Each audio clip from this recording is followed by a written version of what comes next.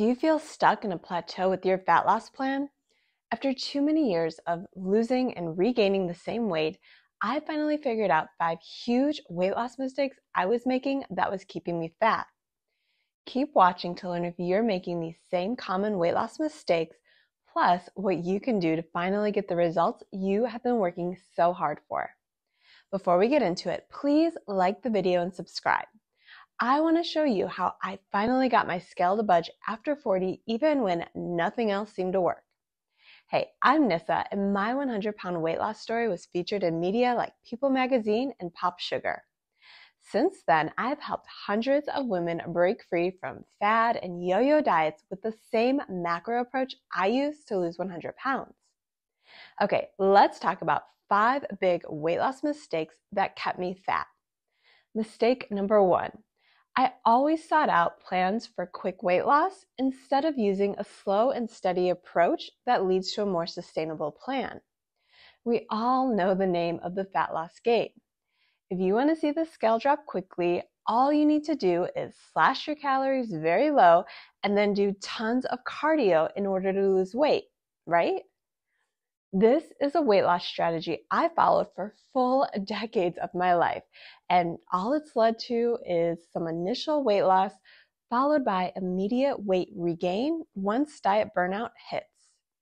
Perhaps this strategy works for the first few weeks, or maybe even for those who have strong willpower and a lot of weight to lose. This plan can even last for months, but eventually you will crash your metabolism with this approach. Trust me, I have been there and done that far too many times to count. If this is your current strategy, please understand there will be a time when your physiology catches up. Eventually, you won't have the abilities to sustain this approach to weight loss. Maybe this could be in the form of all-out binge eating on the weekend where you vow to get right back on track on Monday. It could be in the form of feeling weak or shaky or just plain worn down because you're not eating enough to sustain your current level of activity, so your body begins to break down, or maybe you find yourself sick more often. Or you could end up in a big fat weight loss plateau where no matter how low you cut calories, you just can't seem to lose any weight. And this happens because your body compensates by lowering the amount of calories that you burn whenever you cut calories.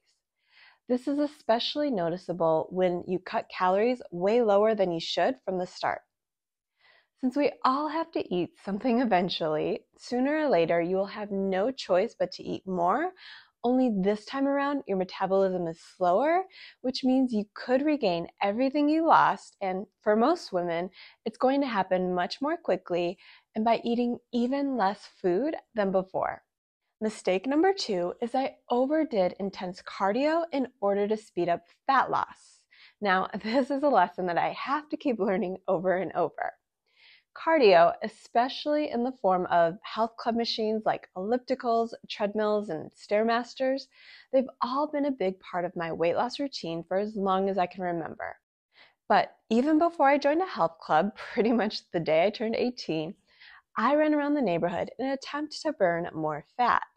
Now, needless to say, I've been at this cardio thing for a very long time. Since all of the weight loss gurus told me that not only did I have to slash calories to somewhere like 12 or 1300 per day to lose weight, but that I also had to add more fat-burning cardio into my routine, I was an A+ student and I pedaled or ran or climbed stairs for up to 30 to 60 minutes most days. And while all of this cardio does boost fat loss at first, the weight loss gains that you experience are unfortunately only temporary as your body becomes way more efficient with calories burned during cardio over time. Now, this means the cardio gets easier as your body adapts to your new routine, which that's actually a good thing because who wants to feel like they're huffing and puffing and about to die anytime they step on the elliptical? But what I didn't realize at the time is your body adapts to cardio in more ways than one. The more often you perform cardio, especially if you're always picking the same machine, the less calories you burn during your session.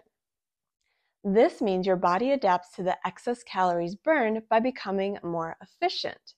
And this sort of efficiency is not what you want, at least not if you're hoping to lose that jiggle around your middle.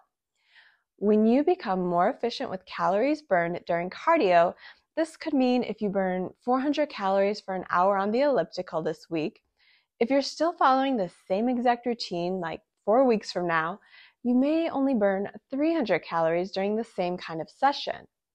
Even worse, if your cardio session also leads to excess hunger, so maybe you end up overeating after spending an hour on the elliptical, you can eat back everything you took an hour to burn in 3 minutes or less. And this is exactly why so many people will tell you that cardio is useless and that you really can't out-exercise a bad diet. Now, I'm not saying that cardio is useless because when done the right way, there are other health benefits that come along with a few cardio sessions each week. I just learned that after spending way too much time trying to pedal off the fat, that cardio isn't really the best tool when it comes to fat loss. Mistake number 3, I didn't move much throughout the day once my workout session was done. Now that I just got telling you to quit all of the intense cardio, now I'm going to tell you that you still need to move more throughout the day. And I'm only telling you this because this is a big mistake I made that kept me fat. I used to think hitting the gym most days and spending time on the cardio machines made me an active person. The truth is, I was only active for up to 60 minutes per day, and then I was pretty much sedentary for the other 23 hours. And while those 60 minutes of activity is really a good bonus, once I learned how metabolism works, I learned that most people actually burn more calories through NEAT activity than you do with EAT activity. Now, a quick explanation of these different daily activities is that NEAT activity consists of basic daily movements like walking to your car, maybe moving your arms when you talk, or even typing and fidgeting. Now, EAT activity, on the other hand, consists of purposeful daily exercise. So when you do things like resistance training, or even just a walk around your neighborhood. And since most people only exercise somewhere around 60 minutes per day, a few days each week, it makes sense that you actually burn more with NEAT activity, since this makes up the other 23 hours of the day. In fact, according to Dr. Huberman, people who fidget or unconsciously add more movement to their day can burn hundreds to thousands more calories in NEAT activity than people who don't naturally fidget. While it's out of your control when it comes to some daily movements like how often you blink, when you track how much movement you get each day through something like daily step counts, this can help boost calorie output, which can start to add up in your fat loss equation. Now, the way that I add more movement into my day is by adding more walking. Not only do a few quick daily walks add up to more steps, aka more movement, but walks also help lower cortisol. They can help you recover from more strenuous, resistant workouts, and moderate walks can even help you reduce your appetite so that you stick to your daily calorie budget. Mistake number 4 is I didn't prioritize building muscle. Now, unfortunately, most women are taught to burn fat by hitting the cardio machines. It wasn't until I made it to my early 40s that I finally discovered just how backwards this thinking was. We already talked about when you manually burn calories with cardio, the effects of your efforts diminish over time, which actually slows down your metabolism long term. The good news is there is an exercise regimen you can add to your routine that actually helps speed up your metabolism. Now, in case you haven't guessed what that is, it's building muscle with a strength training routine. Building muscle helps speed up your metabolism since muscle burns more calories at rest than fat. While perhaps adding a single pound of muscle won't make much of a difference, when you continually strive to add more muscle over time, burning fat just gets easier. And this is true even when you're just hanging out doing nothing. The bad news, if you don't prioritize building muscle, or at the very least, maintaining the muscle that you already have, then you should expect to regain everything you lose on your diet. That's because when you lose precious muscle mass, your metabolism actually slows down. Now, this means it takes less calories to maintain your weight, and this could mean that any little diet slip up can pack on the pounds. Also, working to build muscle is even more important as you age, since after age 30, you begin to lose as much as 3 to 5% of your total muscle mass per decade. So if you're a 40-year-old woman watching this, then you could already be experiencing sarcopenia, which is age-related muscle loss, for an entire decade if strength training isn't part of your routine. Now, if you don't want to become a weaker version of yourself year after year, decade after decade, it's not too late to learn how to lift. While I didn't take weight training seriously until my 40s, I see women at my gym working with personal trainers in their 50s, 60s, and beyond. One more thing. If your main priority is to lose excess fat, then that's the best reason to add strength training now. I promise you, the fat loss process is just so much easier when you prioritize adding muscle to your body. This helps your body burn more fat on its own, no extra work required. Mistake number 5 is I tried to wing fat loss. Listen, I have been in this dieting game for so many years. I started with my first diet somewhere around age 12, and I've held pretty steady with always being on some kind of diet ever since. In the 30 years that I've struggled with my weight, the one thing that I learned is that winging weight loss just doesn't work. As much as tracking calories and macros seems like a huge pain in the butt, I've learned that having this data right in front of my face is the only way to make the weight loss process both reliable and consistent.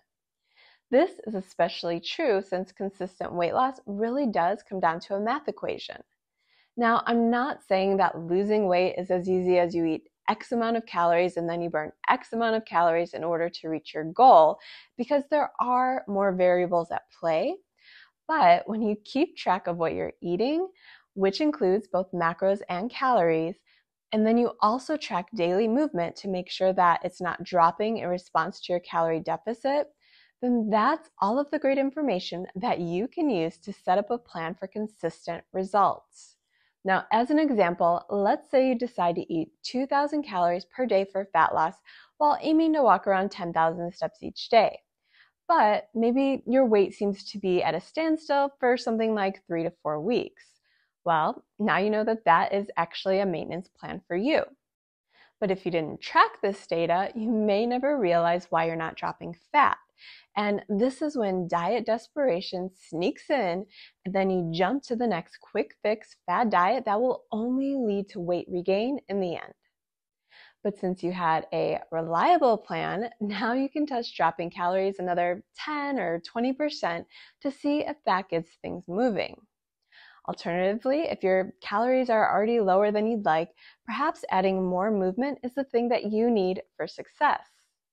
But if you don't track these variables, then you're always just guessing at what might work, and most of the time guessing won't lead to long-term success.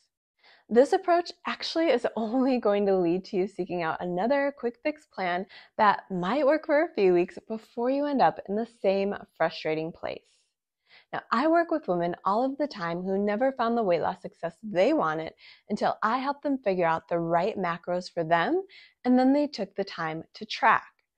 And if they can do it, and if I can do it, this means that anyone can do it, and that includes you, as long as you're willing to put in the effort.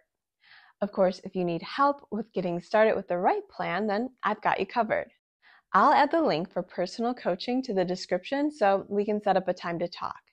I'm also going to add my 5 best fat loss tips for women over 40 so you can get started with everything that's helping me achieve my best health after 40.